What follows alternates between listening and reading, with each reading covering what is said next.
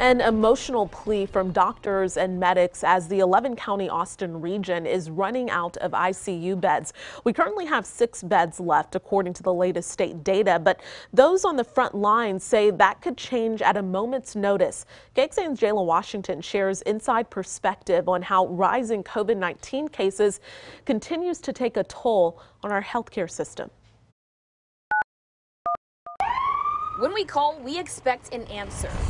But how can we get proper treatment if hospitals are overwhelmed? I can't even explain to another person who is not in the hospital with us what it is like to call families of our COVID patients and to listen to their cries. Anna Vu Wallace, an internal medicine physician, says she's worried about there being no ICU beds available any day now, with it already being so bad. I have had to treat patients in the waiting room. It's like being at war.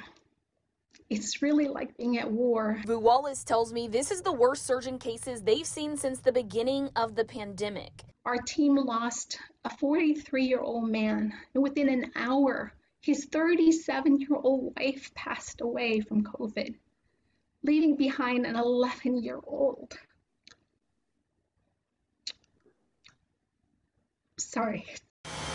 Austin EMS is also feeling the pressure of the Delta variant's contagious path, prepping more ambulances with fast sterilizing foggers. Staff spread thin, transporting patients with just 6 ICU beds available right now in the region. We actually end up putting our patients in the waiting room of the ER until a bed becomes available. So Selena Chia, president of the Austin EMS Association, says they're having to spend more time at hospitals, taking away from response times too. I know that we are going to be able to manage now, but at some point we won't be able to manage. So Vu Wallace, she makes a plea. I'm begging. I'm really begging for a mask mandate, even if it's just for a short period of time, to give us some relief. Really just breaks my heart hearing how emotional she was and both of those women you just heard from on the front lines, you know, just overwhelmed with what they're dealing with right now. Definitely, and we know that this is really a layered situation. What did they say about how this is really affecting their staff? So keep in mind that burnout among these people dealing with this day in and day out is a real thing.